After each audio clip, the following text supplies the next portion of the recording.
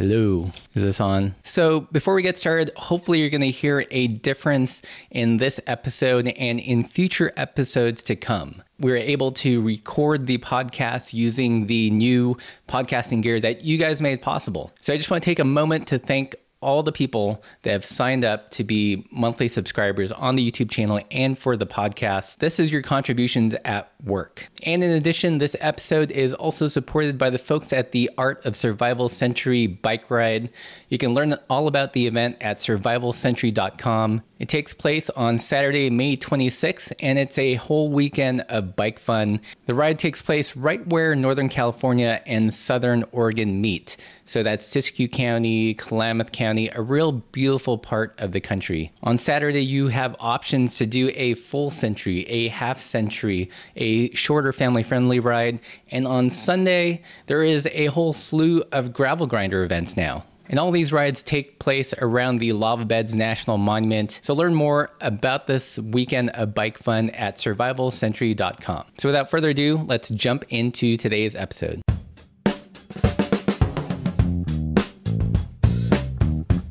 In today's episode, we're going to interview Lael Wilcox. She is one of the most well-known, well-respected women in the bikepacking and endurance cycling space. We're going to talk about what she thinks about on these super intense long rides, what's been her strangest meal, the GRIT program, a program she started with her friend Kate to inspire more young girls in Alaska to get into biking and bikepacking. And we also talk about her going full roadie with a tarmac and the ride that she's planning around that bike. I think you guys are going to really enjoy this episode, so let's jump right in. So today's guest, you probably are familiar with her name and a lot of her accomplishments. We're super stoked today to have Lael Wilcox on PLPTalks. Thank you so much, Lael, for being on the show. Yeah, thanks for having me. So catch us up a little bit. Right now you're currently in Tucson. You're just kind of thawing out. Yeah, so I came down to Tucson for the winter. I've actually spent the last month working at a pizza place, which I'm trying to stop doing by Thursday. And then I'm starting work with the cyclist menu, leading gravel camps in southern Arizona until the end of March. Oh, that's awesome. Yeah. And then in between there, I'm actually going to fit in a big ride. I'm flying out to Morgan Hill to Specialized Headquarters, getting fit on the new tarmac and then riding it back to Tucson. Oh, wow. my newest project. It just came together this week, but I'm pretty pumped. Cool. To do that. So how long is that ride going to be? I'm still working out the route. It's going to be all road, but I think about 1,000 miles. Wow. And I'm going to try to send it through Joshua Tree, through, I was looking at Los Padres National Forest, maybe Angeles National Forest, hit all kind of the green areas, especially the ones with nice paved roads. And then just, more direct route would be like 850 miles, but I think making it a little bit longer might make it a little more scenic. Mm-hmm. But, good weather for the winter. I'm still I'm not sure how cold it's going to be in the Bay Area at this time. I'm used to a 75, 80 degree weather down here. Yeah. My shock. You're going to have to reacclimate. Yeah, I know. I hope it doesn't rain. Yeah. But yeah, I think it'll be fun. That'll be on starting January 30th. So in a couple weeks. Mm-hmm. Sweet. Well, let's talk a little bit about the long rides that you do. I've always been curious about what do you think about when you're out in the middle of nowhere and you've been hammering for hours? Yeah, it's all over the place. It's but at this point, at first I felt like there was so much to think about. My mind would just kind of spiral out and I'd be kind of out there. I never get bored, but now I've actually started listening to music some. Also because I feel like it helps me ride faster. Then even after hours, I'm still super engaged to ride faster. Mm-hmm. I just think about everything, and I'm usually I'm almost always happy to be out there. Mm-hmm. The racing, definitely there's a higher element of pain involved, so that's not as much fun. But the long rides where it's just especially when it's just self-motivated, then I feel well, if I wanted to stop, I would have just stopped, and I usually don't want to stop. So. Right. I guess the one thing that stops me is sleep. That's it. Do you find that it's easier or harder to keep going when it's like a self-inflicted ride as opposed to like a race environment? Like for a race, I'm definitely going to crunch the more miles in a smaller window. Because if things like the weather, if it's terrible weather and I'm just riding on my own, I just pull over and just call it until it clears up. But a race, you don't really have that luxury. Mm-hmm. You just have to push through everything.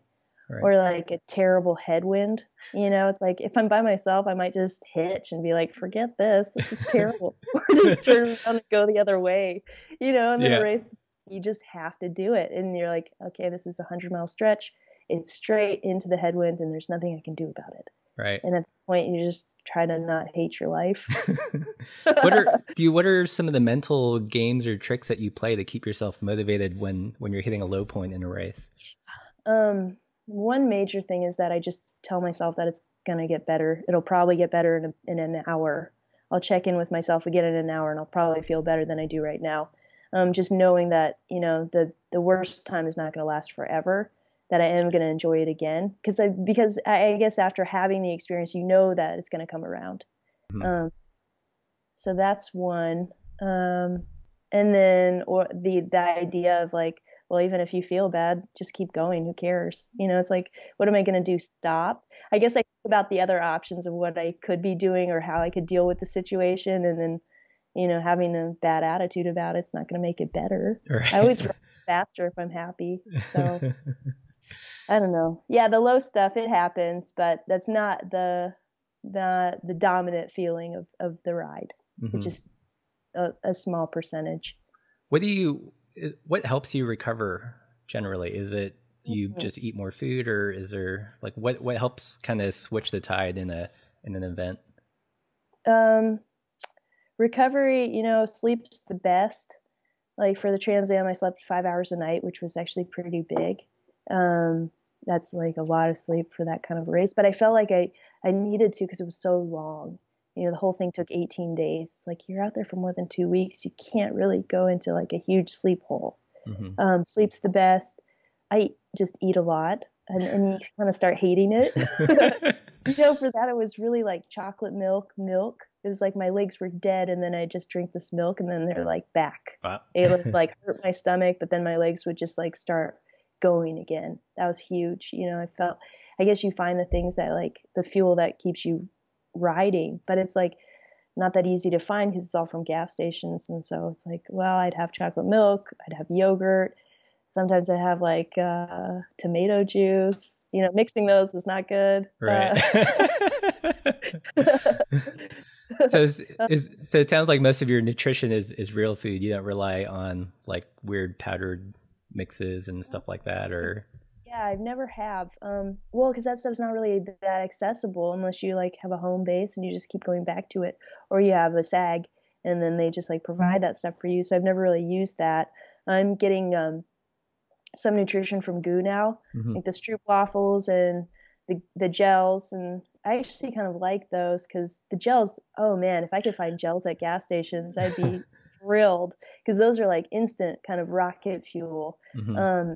So I do have some of that stuff. I guess it's like for the endurance riding, the quantity of food is so huge that it's like you mix it all. It's like potato chips, hot dog, chocolate milk. Like it's just like kind of a constant. I mean, I can't believe I can process all this stuff. It's disgusting. What's the strangest meal that you've assembled from a gas station? Oh man, no. Bad ones. Actually, probably one of the worst ones was on a bike tour because it was like we were out of food, and then the gas station, it wasn't even a gas station. I think it was like a bar. They didn't really have anything. I remember once I had like Fritos like in a bowl, like cereal style with a Slim Fast. Wow. That was probably the worst. Yeah. Vanilla Slim Fast. It's almost like a Frito pie, almost. Yeah, sweet though. That was gross. I mean, it's like weird stuff like that. I've ended up now eat a lot of like little individual string cheeses, which is pretty gross. Yeah. Oh well. Yeah. So what's your favorite part about doing these endurance races? Is it kind of just a self-satisfaction of completing it, of setting records, or pushing yourself? Yeah, I mean the overall, like, the dream to attack it, that's kind of consuming. It's like I like set my sight on doing this one race and trying to win it. So it's like the lead up to that's pretty cool. And then the experience itself is like, some parts of it are pretty gritty, but I do like just spending that much time outside. Mm-hmm. Because you're forced to. It's like if you're only sleeping 5 hours a night, and you might be sleeping outside too, you're awake and riding for, 19, 18, 19. And so it's like the amount of terrain you get to see and feel, and the weather you're experiencing, and like the scenery, it's always changing. So that part is probably the best part of the whole thing. Mm-hmm. And then having that much kind of quiet time to just let your mind go anywhere it wants. Mm-hmm. Which is broken up by like, okay, now I have to eat, now I have to, put a jacket on, now I have to do this. And then the hours where you feel really good and are riding really fast. That's kind of an amazing thing, is that you could be, 8 days into a race in the 11th hour, and all of a sudden it's like you have legs and you can just go so fast. And it's like, how does your body do that? How does it recover and then be able to excel again? I think that's pretty cool. I think also kind of the physical experience of it, how you see, I mean, it's like I had terrible knee pain for the first week of the Trans Am, just so sore and tight. And then the second week it was totally gone. I was like, I felt good again. And I was like, whoa, how do you just get through that? It's like you kind of overcome these physical pains or kind of barriers or pressure to just keep going. Mm-hmm. I like that. I also like that there is an end. Sometimes you feel like you're going to be out there forever, and then you're like, well, no, this is actually going to end. I mean, I look at this Trans Am took 18 days, and then people are racing around the world minimum 90 days. Like, oh my God, you feel like you're going crazy out there. It's like, right. It's never going to end. I just don't. There's a girl actually recently, Amanda Coker. She just rode 100,000 miles, the fastest anyone's ever ridden it, in like 400 days or something like that. Wow. She set the mileage record for how many miles riding in a single year, and it's like 80,000 or something like that. I mean, like, this is unreal, I mean, I feel like what I'm doing is weird, but I'm like, every single day you wake up with the intent of riding over 200 miles for an entire year. That's crazy. Yeah. It's like, so I think about like what I'm doing, and then there's always somebody like way crazier. Right. What's usually like the first thing that runs through your mind when you complete an event? Like, thank God it's over, or are you really just kind of planning the next adventure? Yeah, I guess no, I'm just like pretty much probably just want to sit down and take my shoes off because my feet hurt so bad. Wearing those shoes for so long, it's like you just want to take your shoes off and your socks, and then sit down. And then it's like people always ask, they're like, hey, I'm going to meet you at the finish. What do you want me to bring? What do you want to eat? All the stuff. And I'm like, nothing. I just water. Not Fritos and Slim Fast, I take it. Or anything that sounds like it would be amazing. It's like you're so burnt out of everything that you just want to kind of go to more of a natural state where you just have water, you sleep, and that's it, But yeah, a relief that it's over. Yeah. And if I, accomplish something big, I'm pretty excited about that. Mm-hmm. But that doesn't usually feel real until like I'm, 100 miles from the finish. I'm like, oh my God, I'm actually going to do this. What was your pacing strategy for something like the Trans Am? Oh man, it was bad. I went out day one just totally balls to the wall, like riding as fast as I could for, about 280 miles. Like, especially the first bit, I was just, because I was so excited, I was just like sprinting and then like hammering up these hills. And I remember Jay Peterberry was out there and he was like, what are you doing? Because I was too bad. Yeah. And then day 2, I was just totally toasted. I was like, man, I have this little cycling computer. I'm like, why can't I go faster than 12 miles an hour? Like, I was kind of depressed. I was like, because I was so toasted. I'd never really ridden road. I just do everything by feel. But road riding, you kind of do have to rein it in a little bit. Like, you just can't go 100% on the hills. You'll have nothing left for the flats. And you actually do have to ride the flats fast. So that's what I learned over the next week of the Trans Am, was how to ride flats, because there's actually a lot of them in that race. And then in the east, once we got into Missouri, super hilly, and so then from there I actually did really well. So I love the hills, so I could just kind of ride whatever I felt at that point. And it's actually to your benefit to kind of get up and over stuff and be able to be in and out of the saddle. So pacing was all over the place. It was not consistent. It was not scientific. Yeah, it was all feel, and I actually rode with Evan for, at least a week. So he was more consistent, especially in the flats. He was like, all right, I'm just going to kind of set the pace for us. You can't draft. So he'd be a couple bike lengths ahead of me. And I would just kind of focus on being steady with riding the way he was, which was really cool. Learned a lot from him. Yeah. So do you train or ride with like power or heart rate now, or is it still pretty much by feel? It's by feel. I do think about it. Like if I was to do, I think for building up to kind of a road or dirt road endurance race, power would really help. Just to be consistent, it's like, and I don't even know, I was just thinking about this. I don't even know if I'd have to train that much with it. I just have to have kind of an overall feel of output and just kind of figuring out what's a good output for the terrain. Right. And it's like power numbers are not impressive, like 100 watts or something, like pretty wimpy, but it's like, that's actually what you want to do, like on flat terrain or, into a headwind if you're in an endurance race, just to be consistent. So I think that would help. I just haven't done it yet. I've never had a coach and I've never done this training. People have all these spreadsheets and I don't know what any of it means. You don't know your watts per kilogram? Oh man. Yeah. Yeah. I don't know. Have you done any power stuff or heart rate stuff? A little bit. Like Laura and I got into the lottery for DK this year. So like we typically don't ride fast or long distance. So we're kind of trying to navigate those waters. Like, okay, how do you pace yourself? What's the appropriate power output for an endurance event? Because you're on the saddle for 10 plus hours. So it's a different story than if it was like a 2-hour effort or something. So right. Yeah. Oh, congratulations. Thanks. That's cool. Are you looking forward to it? Or are you kind of like...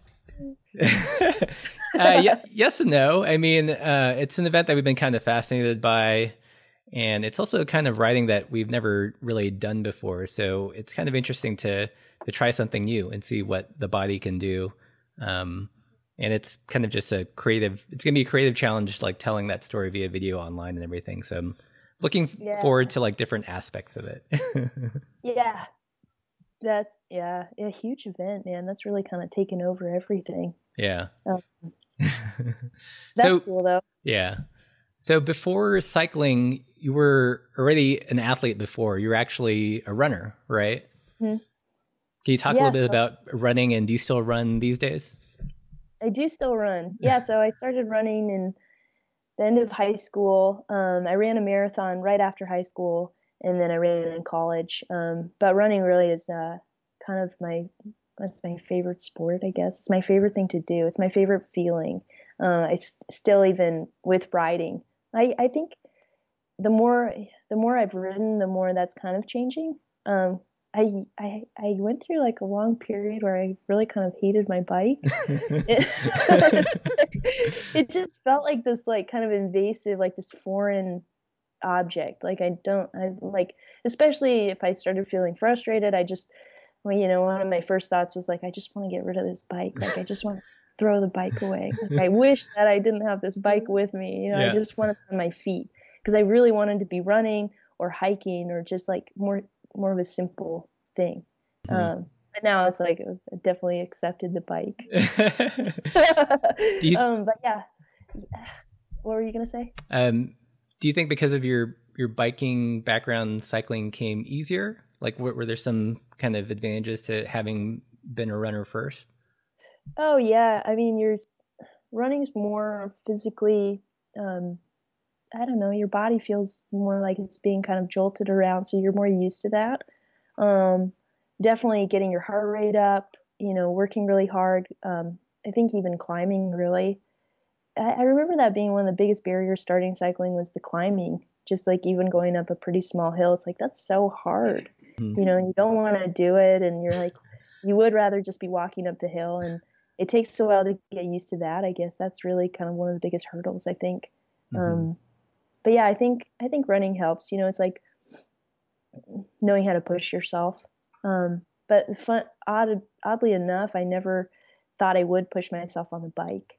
I always just saw it as like a vehicle, like a way to get to work, and then later for touring, like a way to travel, a way to carry gear. I never considered racing or doing anything competitive or even like working that hard on the bike. Mm-hmm. Um, and then um, I guess I got into it because of the ultra endurance stuff because I was already doing these long rides anyway. So then I decided just to enter a race like to compete and see how it was. And then I realized, wow, I'm actually really good at this and I'm having fun working really hard.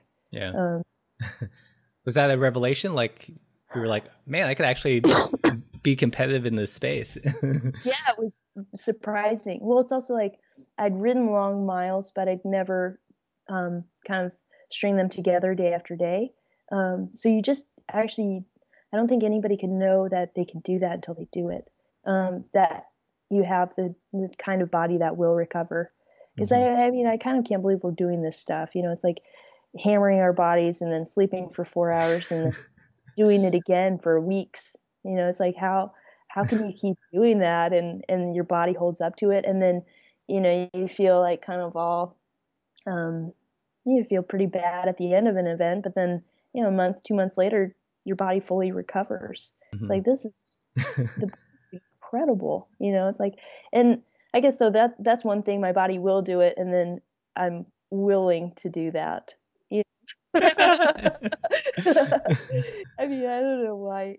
How many people actually? I'm amazed how many people actually attempt these events. Because like, do you actually want to do that? Because I actually kind of thrive in that atmosphere. Like I'm having fun, Right. and it's like that's a kind of an anomaly. I think I don't think most people are actually having that much fun. Yeah. Uh, Where's the joy in it? Where's the fun part? I like working hard. I like being outside, and then it's just kind of this. Uh, it becomes almost like breathing. It's like you're just so used to riding that's like the spinning that's the constant, and then the rest of your day is kind of like the baseline is all the riding, and Mm-hmm. then like where your mind is, it's kind of in that riding world. The way you like look at everything is from that space. Mm-hmm. Um, so I like that. Yeah. I mean, yeah, there are hard aspects to it, but it's mostly just a good feeling to be moving and be out. And then competing, I mean, if you actually do get to kind of race people, that's pretty exciting, because it's like you get all this extra energy from the race itself. I mean, now I've done like some races and some kind of time trials, like my own personal battles. It's definitely more fun to be in a race. Way more fun to like have other people around, be trying to catch people, like have the dynamics of different people have different situations going on, and Mm-hmm. that's definitely a lot more energy. I like both, but I prefer the race for sure. Cool. Do you have how has your kind of relationship to cycling changed over the years? Um, I guess now, well, it's like first starting commuting and then touring and then started racing some, and now I'm doing all these extra kind of projects too. Um, I'm putting together Anchorage Grit, the middle school girls cycling mentorship program. This will be the second year. We're doing that in April. I'm also hosting a women's scholarship, uh, and that'll be released February 1st. Mm-hmm.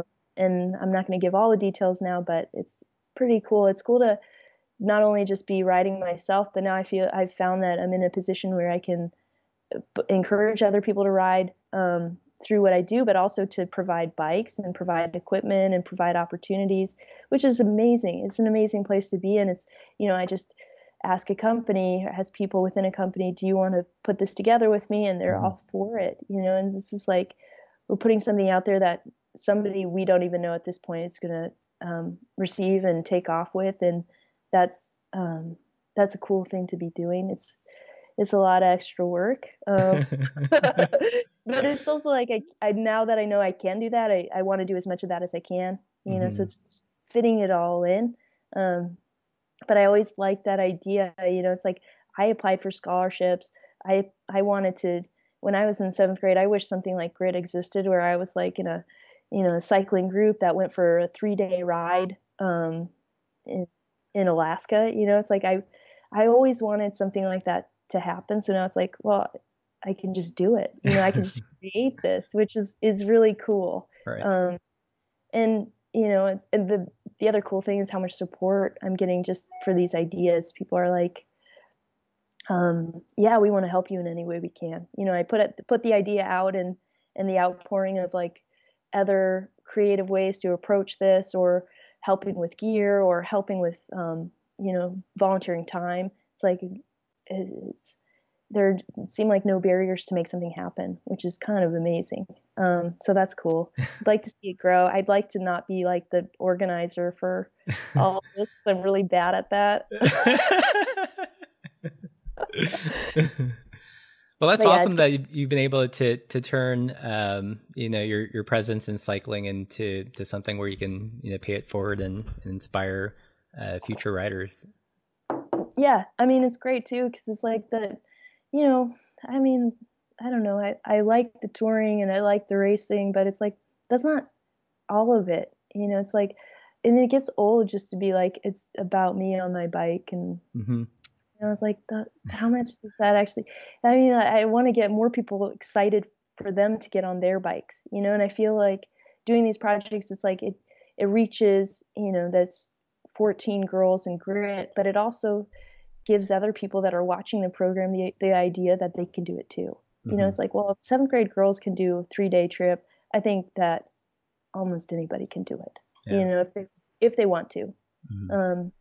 The other nice thing about cycling is like, it is equipment based, but it's not that prohibitive. I mean, like the Grit bikes that we got from Specialized, they're nice bikes, but they cost $500. It's like that's available for people if they want to. If they can afford a house and a car and all these other things, then they can definitely get their hands on a bike.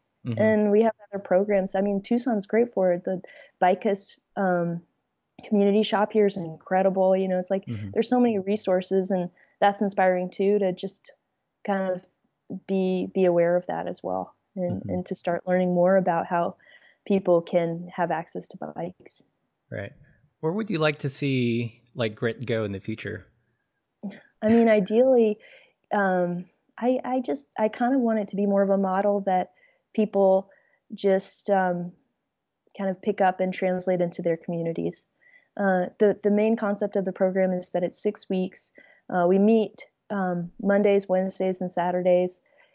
Each meeting is a ride to a workshop where they work on some kind of skill that should help them towards the end goal of going for a 3-night trip, or a 2-night, 3-day trip. But the workshops are like safe riding, bicycle maintenance, mountain bike skills. We're also making bags with Revelate. But then we do other fun stuff, like they do a yoga session. They're meeting with this former Olympian, Holly Brooks, and she talks to them about women in sports and self-confidence. And so I feel like, it's like, these are not really set classes that they don't necessarily need to go to these specific classes to prepare. They just need time on the bike. They need guidance, and they need to work on some skills. So I feel like that's something, in different communities, it could be different workshops, but mostly it's just getting more girls on bikes and kind of organizing them to do a final trip. So I'd like people to kind of see that and think, well, we could make a Grit program. I'd love to do Grit in Tucson, especially because the weather's so good. but it's always like if people are actually from a community and have connections to other women, it's easier to set up, So we're working with public schools, which I think is great. So I'd like kind of if people had the idea like they wanted to make Tucson Grit, they could. I would be happy to field their questions, help them set it up, but not really be involved in every program. So that's how I'd like to see it happen. That's kind of a dream. Yeah. I mean, the thing is, everybody loves the program, but they're like, "Oh, we love what you're doing. Just keep doing it." They don't want to do it. Yeah. I'm like, but I can only do it so much. You do it if you love it. Or they have like ideas like, well, why don't you do grit for boys? I'm like, you do grit for boys. Right. Well, in a grit for the grit that you've done in Alaska, like what's been the most fulfilling part about that? Just spending time with the girls.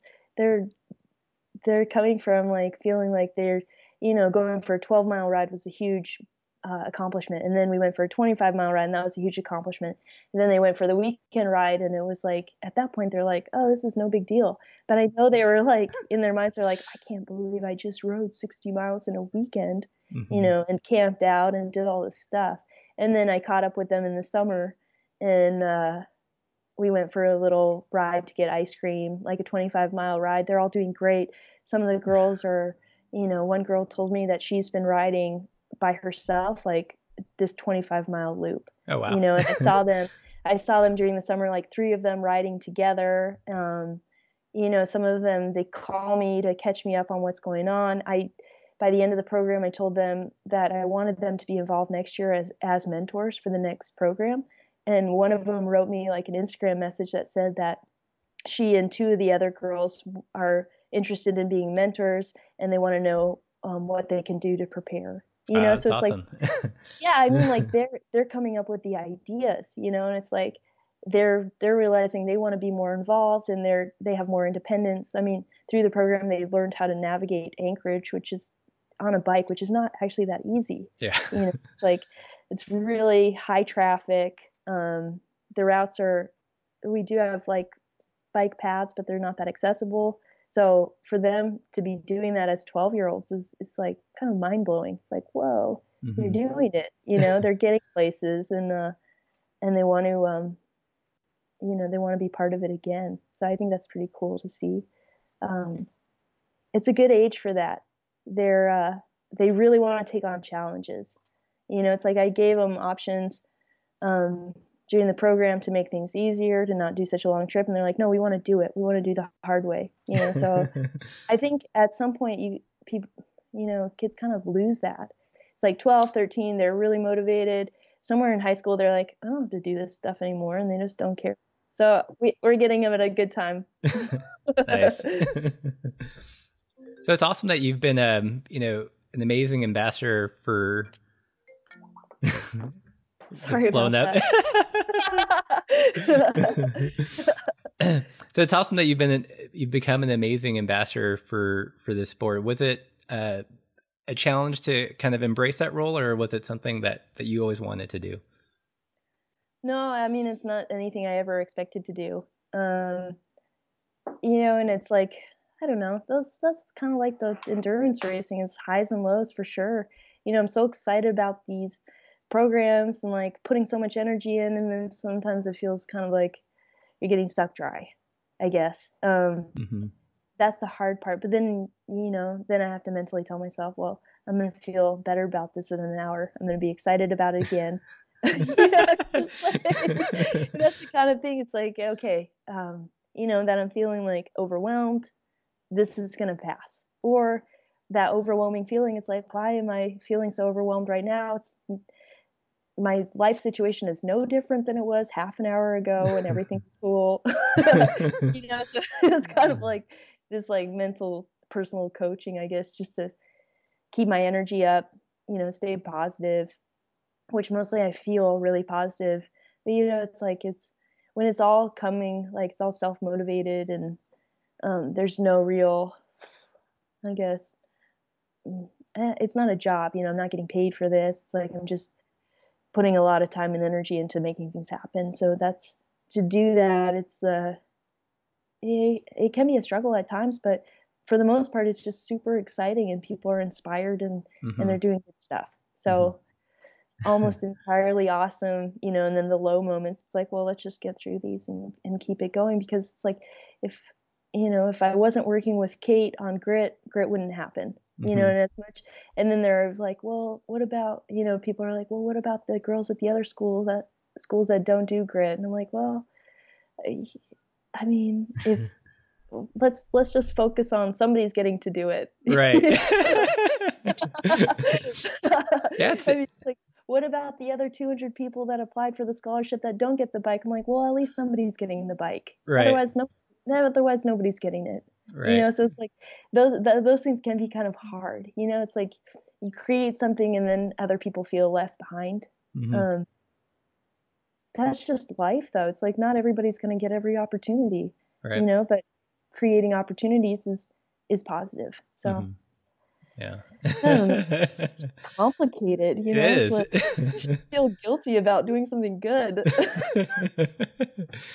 But I feel like it's definitely a challenge when, what you do for a living doesn't have a clear roadmap, when it's not like clocking in or out and you're always constantly having to navigate, what's my purpose? What am I giving back? How do I measure success and everything?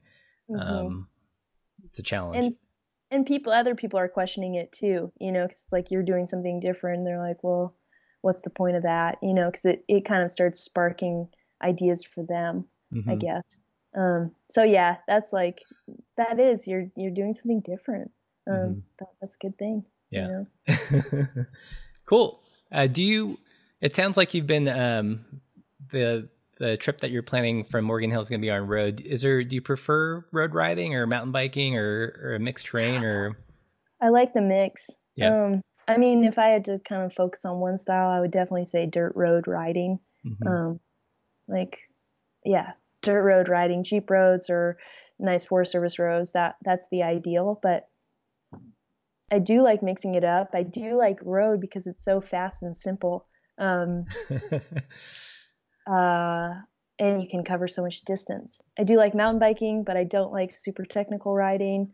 I love riding on snow. But then it's like any of these styles, I'm going to get kind of burnt out on them. And then I'm going to be like, I just want to do something totally different. Plus you get to ride totally different bikes for them, right, which is a different feel. And I like that. I like the change in body position and kind of the change in what the challenge is.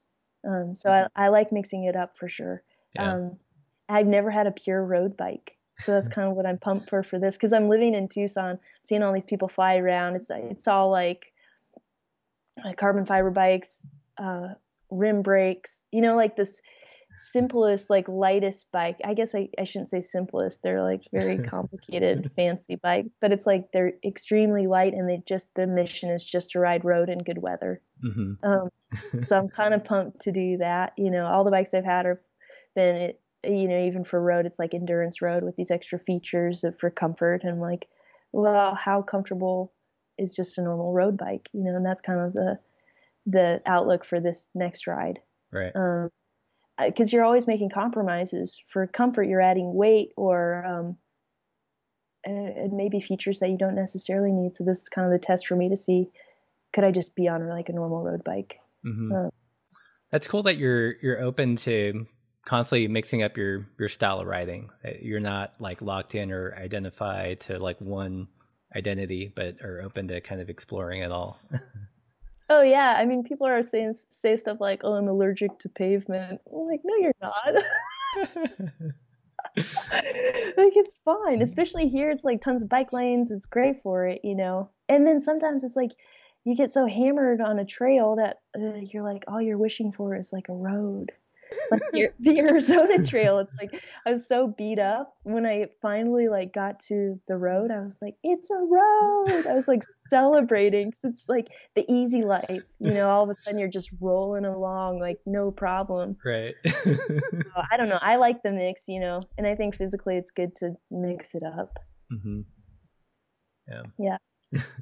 Well, do you have any other events that you have your eye on doing in the future? Definitely doing some kind of race this summer. I haven't quite decided what yet. I've been looking at doing a race in Switzerland in June. It's called the Nevada 1000. It's 1,000 kilometers and something crazy like 30,000 meters of climbing. Wow. Like in the foothills of the Alps. And I think that'd be cool because it's not super long and it's a ton of climbing. And at that point, I won't be in that great of shape because I'll have just been doing grit. I'll be riding while I'm doing grit, but it's not the same as like touring and putting in a lot of base miles. I'm also looking at this Silk Road mountain bike race in Kyrgyzstan. Yeah, it looks really cool. I think it's something like 1,700 miles. It's a new race, but it's the guy who put it together has raced transcontinental, and maybe I don't know what else he's raced, but he's pre-scouted the whole route. And I've just heard for years that Kyrgyzstan's a really great place to ride. So I think, maybe especially if I have the time in advance to go over there, tour the route, spend some more time, and then race it. That could be cool. There's always the Tour Divide too, though. So yeah, it's there. It's kind of, I don't know. My thing with that is like I still want to go after the overall record, but at this point, there's a pretty heavy detour in Canada, so I don't even know if it's possible. Yeah. Because it's like adds like a bunch of. I've heard it adds like some hike a bike, like extra climbing, and it's like, well, then can you really accomplish the mileage you need to break the record, which is about 200 miles a day?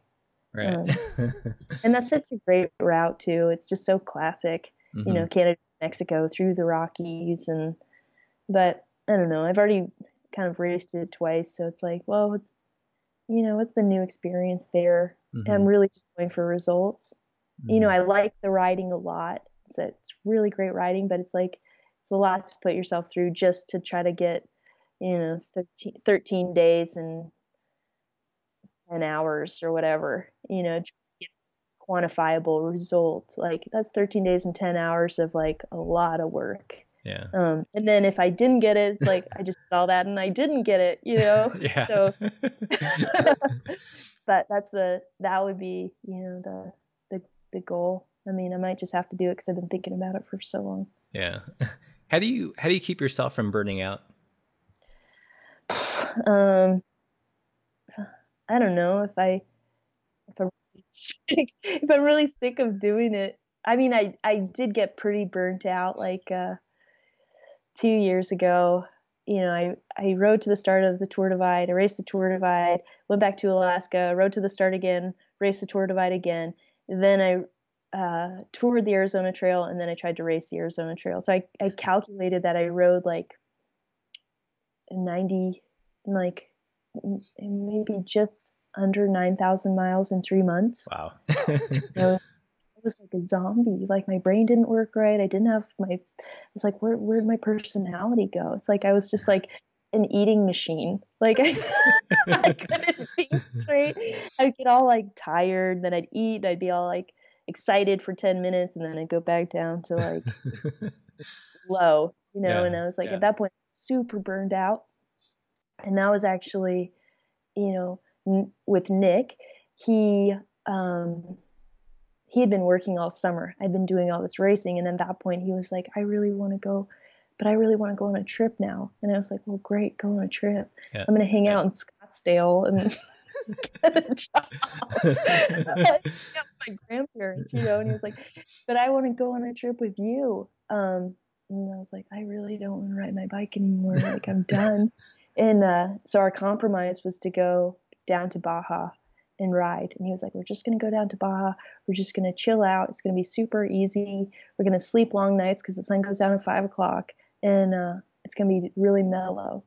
So I was like, I agreed. He convinced me. And then we get down there, and within 2 weeks, we'd taken on, this Baja Divide route project, which turned into, into this like over 4,000 mile obsessive hunt to like ride and connect this dirt road trail through Baja, you know, it's like we're scouting out roads that ended up being like dead ends, and then we have to ride back again. And it was like, I mean, was it was a massive project ride. But you know, I think having the focus of it being different than a race is kind of what got me back excited, because it was like, well, instead of, you know, trying to ride this as fast as possible on somebody else's route, we're trying to create something to share with others. So we're like riding along thinking about like, is somebody else going to like this ride? Like, what are the things they're going to need to be successful to get through it? What things are they going to look at, like with the eyes of thinking about other people coming through after us? And that actually was probably one of the most amazing projects I've ever been involved with. And then the success of it, the group start the year after, and all we did for that was really, really cool. But that was after my biggest burnout. I guess I just realized that it never ends. Yeah. It's never gonna end. What else am I? This is like the side of like, oh, what are the other possibilities? I'm gonna, you know, have some other life. Like, what life could that be? I'm like sitting in an office. I'm working in an elementary school. Like, what are the other things I actually could be doing? These possibilities don't seem real at all. You know, so yeah, I mean, you're in deep in cycling. I mean, like, it would, you know, what else could you do after that would give you as much like fulfillment? Right, where it's just like you just hit pause on your life, and what, you know, it's like, what are the other directions? And none of them, nothing I can think of. I don't really have any passion for these other ideas. You know, it's like working with kids I love, but I don't want to be like working inside a school, you know? So it's like maybe more things like Grit, where we're taking kids outside, with the end goal of going on a trip, you know, imagining more things that I wish that I had. So it's not necessarily, not everybody has to create their own cycling life. They can just be involved in programs, and then they can move on to doing the other things they like to do, you know. But it could be an experience for them, you know, because I don't think, you know, I don't expect other people to be kind of as obsessed as I am with all this stuff. You know, like, maybe they ride like, you know, 50 miles a year, but it gives them ideas of doing other things. I like that. You know, I like actually getting people doing stuff, because I feel like a lot of media we have right now is like a lot of people just like spending time staring at their phones, which is like, they are excited to see people like riding their bikes in beautiful places, and it does encourage them to want to do that too. But it's like, let's actually just go the next step and get people actually doing it like right away, you know. And then they'll learn so much. There's no barrier, you know. It's like, I feel like with bike touring, it's like people are like, well, I don't have experience, but you gain most of your experience within like a week or two, you know. At that point, you're like, I know what I like to eat, I know how I can camp and everything else, and then the rest of it's a lot easier. Yeah. I'm stoked on like your focus to kind of get people on bikes, and also kind of like shifting that focus, because I know for like Laura and I, there was a point after about 3 years of travel where we still enjoyed the act of bike touring, but it felt kind of like empty calories. Like, it felt like overly hedonistic, and we weren't really plugging in or making a bigger change. You know, there was something about like being on permanent vacation that stops being fulfilling after a while. Right, and you're not sharing your story, and it seems like you guys also have a passion for creating media and doing this stuff and like engaging other people that way, which is like, you do get to be more creative too, or like writing a story, you know. It's like the sharing part is really awesome, but also the personal part of like going through that process is pretty rewarding too. It's like you're expressing yourself instead of just like pedaling along and eating s'mores. Yeah, one thing that struck us like about maybe a year or two is that, you know, although we're doing a bike tour, it's not like the rest of our life has put on pause, that we were still developing as people, and we still had other interests and other things that you want to fulfill. So this weird balancing act of, you know, constantly traveling, but having a big laundry list of things you want to accomplish at the same time. Oh yeah, totally. Well, and then having other interests and projects, and that keeps it more alive. And I think like the diversity in it, because it is boring just to do the same thing day after day. Hmm. I mean, I don't know, your mind probably goes to like all the other things you could be doing, and how could you ignore them? Right. You know, if it's like something that you're missing. Um, so I think that's pretty cool. Yeah, that's Yeah. one aspect I've like the older I get, the more fascinated I get about. It's like touring um might not be the ultimate ends. It might be a means to something else, you know. Just running away Yeah, it's with kind of like a vehicle, hmm because you are in this vehicle, and then your mind is in a different place, and you're exposed to more things. hmm But I do feel like there's still, there. I mean, I would like to ride my bike like everywhere in the world, because it's the best way to learn about a place. It's like you're like thrown in the middle of a country like Cairo, Egypt, and then you're on your bike, and all of a sudden like you start caring about their culture and their language, and like how things work, and the environment. And so I think there is like, I don't know, I guess I could insert a bike tour into every year of my life, right. for sure. Or be doing other projects while touring, Right. because it's like you're never gonna run out of places to go. It's like there's always going to be like another country to visit that maybe you didn't even hear of, Right. before you're there. And then by the time you like cycle back around to the places you've already been, like now they have like a new government, and Right. so I do feel like you could do that forever. But if you're just doing it by yourself, then you're not engaging, then like I think that's a road to burnout. I remember like getting into this and being really impressed by the people that were going on these 4-year trips around the world. But then like you actually talk with them, and it's like it becomes a job where it's just a drag, and all they do is like do something else. That is true. And Like at one point, I came to the realization that, we it seems like you ran away from all your responsibilities, but the responsibilities just changed forms. Like we're still doing yeah, laundry, we still have to like find food, place to stay. making your life work. Yeah. Yeah. And then you're like, okay, well, this isn't that much fun. And I guess maybe you feel like you're not really learning that much, or the experience is too much the same. Um, then you got to mix it up, you know. I Yeah. mean, my favorite reason to like totally change the planet is like if the weather just goes to hell someplace, I'm like, let's get out of here. And you just like jump on an airplane and go somewhere else. That's amazing. Yeah. Yeah. I don't know. I guess I changed the plan a lot too. I'm Hmm. I'm not I don't feel too stubborn about actually riding. Like the only reason I'm stubborn about completing a route is for a race, Hmm. I guess. Like the Trans Am, I probably never would have finished that route if I didn't race it. Because I'd be like, oh, let's just go to somewhere else. You're like, what are we doing in Kentucky? um, Well, I'll ask one last question. But what is your dream bike, or does your dream mm, bike even exist? I'm really looking forward to getting on this tarmac. Yeah. uh, yeah, no, I don't have a dream bike, and I don't even like, I mean, I really like riding the bikes, but I don't even care about them that much. It's Right. like right now I have 2 bikes, which is unusual. I usually just have one. Hmm. So usually it's like I ride a bike for, a few months and then sell it or give it away or whatever. And I like that. I like just having, I love having a new bike. So maybe your favorite dream bike's a new bike.